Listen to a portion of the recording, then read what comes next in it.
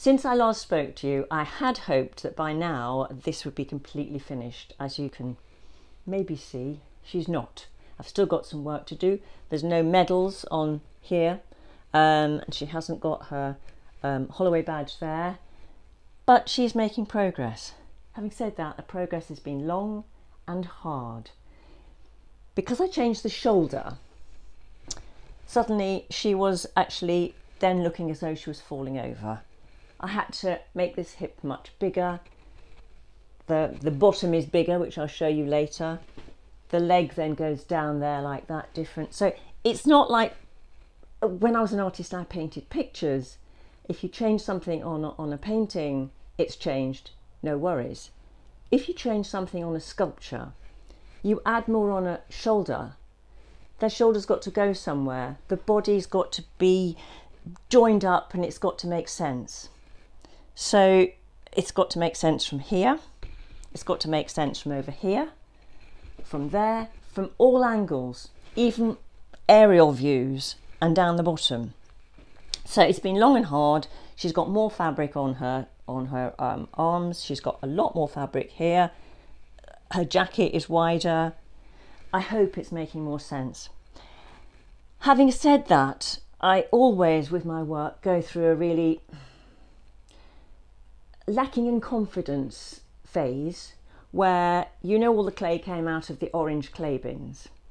Well, the phase I go through when something is almost finished, but there's something niggling me that I'm not happy with, I have to stop myself getting my big bashy stick here and scraping off tool here and scraping off the clay and putting it back in the clay bin.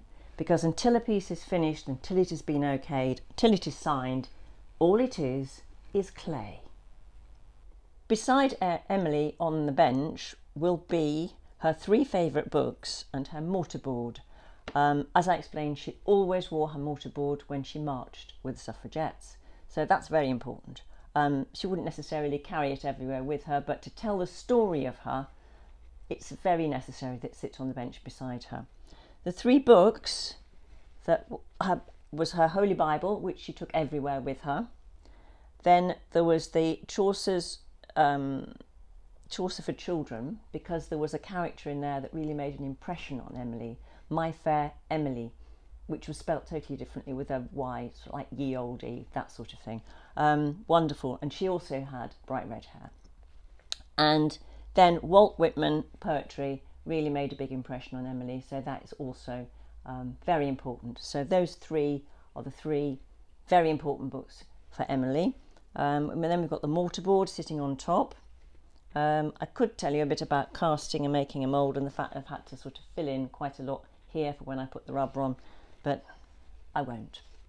On the back of the mortarboard, it's a bit boring like that, so what I've done is I've made a tassel. I'm not going to cheat, but with the tassel I'm going to attach it just to find out how it looks best, like that or like that, probably like that, and then I'm going to make it in clay. So it'll probably be something like that in clay, which is probably going to take me a day and a half to do. I hope not. Now I thought I'd show you the back, because you haven't seen that before. So I've turned the whole thing around.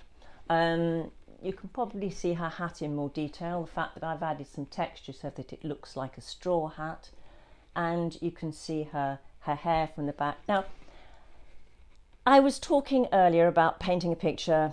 When you paint it, you don't have to alter it. And the importance of doing a sculpture is you have to keep looking at it from all angles, all the way around. And the very fact that I've moved the sculpture to this position, which is the opposite from how she was sitting before, is I've actually noticed that her hair is slightly flatter this side than it is the other. So I need to add some more hair here. I'm going to add it there. Yes, that looks much better. So adding a bit more here. So I put it on in sausage shapes, following the line of the hair that's already on. Push it in. quite a lot softer than the clay that's already on. Got to remember that it's going underneath the rim of this hat, so it's got to follow that line and squash in like that. I think probably, I was just going to ask you whether you thought, but I'm going to add a bit more on there as well, over her ear. She's got very nice ears, but they were sticky out ears, so perhaps she wanted to disguise them by having her hair like this, a bit bouffant and in like that. So there we go, we're following the lines that we've already got, and then we'll put some lines on it like that. It is a bit soft, so it's got a bit of tidying up to do later when it's dried out a bit. Talking of drying out, the clay dries out very, very easily, and then it starts cracking. That's something I don't want to happen, so I keep this. I'm not trying to sell Sainsbury's things. I have to keep spraying to keep the clay not too wet, otherwise it's like working with a quagmire, but wet enough to absorb through into the layers, otherwise I get crack marks. I don't really want that to happen. Right, and especially the hands. We've had fingers crack off. That makes me a bit cross. Now, I thought I like to keep texture in my work, so you can probably see the back. You can see the texture of where I've put the clay on. I'm following the lines of the body and the lines of the costume, her jacket, but if I wanted it to be smooth, I'd probably put her in a smooth jacket and just mould that.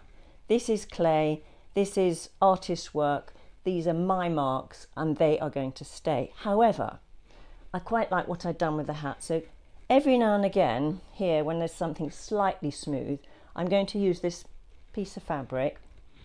I'm going to put it on there like that. I'm just going to rub it like that, and you've just got a little bit more interest in the smooth bits, and it makes it have a feeling of being a fabric. Not too much, just every now and then. Perhaps children might like to sort of find where they're hiding. I've also got to bear in mind not to put any of those marks where I'm going to have seams, because we're not going to be able to match the marks up when we cast it. So it'll be in the larger areas that are not going to have any. By seams I mean seams in the mould, not seams in the fabric.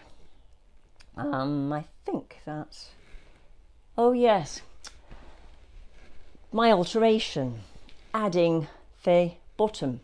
Quite a large piece of bottom was added on the back here, and this is the piece of bottom she's sitting on.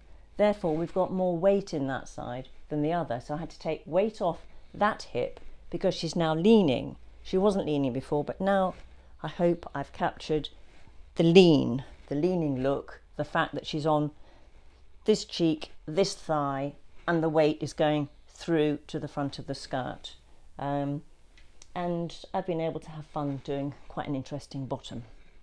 The jacket is also at an angle because she's like that. And when I do get the okay and this is all agreed as finished, my signature will be there on the jacket. Always is on the back of jackets of sculptures that I do. So fingers crossed, next week I'll have finished the medals and we'll have the okay, and this will be ready for me to make the mould.